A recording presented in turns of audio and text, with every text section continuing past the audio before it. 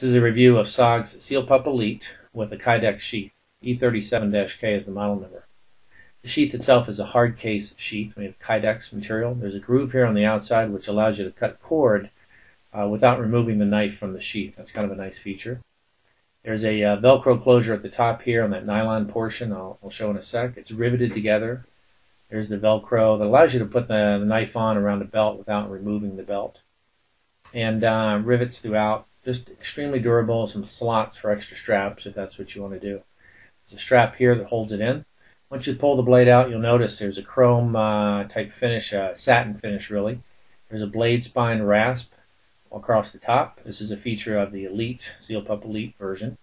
And then the handle's got finger grooves underneath. There's checkering on the grip as well to prevent slipping.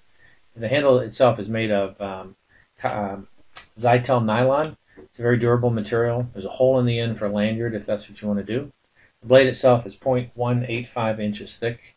It's a very thick, durable blade. It comes with a full lifetime warranty from SOG. This would be a great all-around camping, hunting, or fishing knife. Obviously great for military applications. It's proven itself worldwide in military. Great overall knife. You can't go wrong with it. Extremely durable.